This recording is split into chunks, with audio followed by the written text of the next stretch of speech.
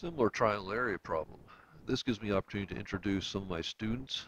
2009-2010 varsity Lincoln High School basketball team. To the left, junior Kerry Sworn. In the center, senior Prentice Richmond. And to my immediate right, District 12-4A sophomore of the year, Courtney Hooper. We're going to look at this problem. Quadrilateral UVWX is shown below. If triangle UYX and triangle VZW are similar, which of the following is closest to the area of triangle VZW? And the first thing I like to do when I see a problem like this is to take a good look at it. We have this smaller triangle here, UYX, which is similar to this large triangle VZW. And they have the same proportions, but a different orientation as they are flipped from each other. And so what is being asked? We're being asked the area of this larger triangle. And so we have to ask ourselves, well, what do we need to find the area of this larger triangle? Well, let's look at the formula for the area of a triangle. And here it is below. Area equals 1/2 base times the height. We have the base, but we are still lacking this height. So in algebra sometimes, to label something we don't have the answer to, we assign an unknown, like a variable, to this, which is x. It's actually an unknown, not a variable. But what's going to happen is that this larger triangle has the same proportion of dimensions as the smaller triangle, so we set a proportion x, the long leg, divided by 6.75 over on this side. And the other side of the equation, we have the long side of leg of the smaller triangle, which is 6, divided by the short leg of the triangle, 4.5.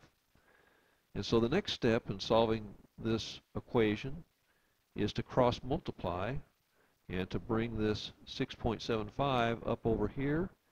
And for this, to calculate what that is, we can bring out our calculator, which are virtual TI 83 plus, and we multiply the dimensions here, 6.75 times 6 divided by 4.5. And what do we get for that? We get 9. So is 9 our correct answer? We see answer J is 9.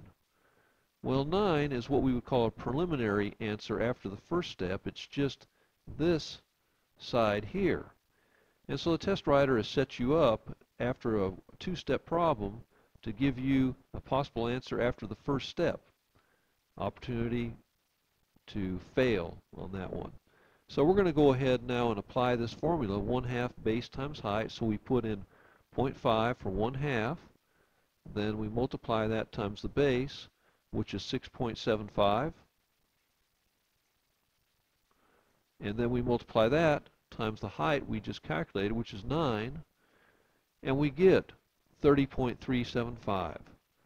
And so we're going to go ahead and choose our answer, H. Now, the thing you have to see here is that the test writer has given you a couple more opportunities we haven't even encountered to make mistakes. If, in this proportion, you used 7.5 instead of the 6 and put 7.5 here, you would have calculated this answer here, G, 38 centimeters squared. If you had forgotten to divide this formula by 2 and did everything else right, this equation by 2, this expression by 2, you would have picked answer F, 61 centimeters squared. And so this is an opportunity to show you how even a problem this simple, the test writers have kind of set you up to fail. So be careful, be vigilant. Good luck.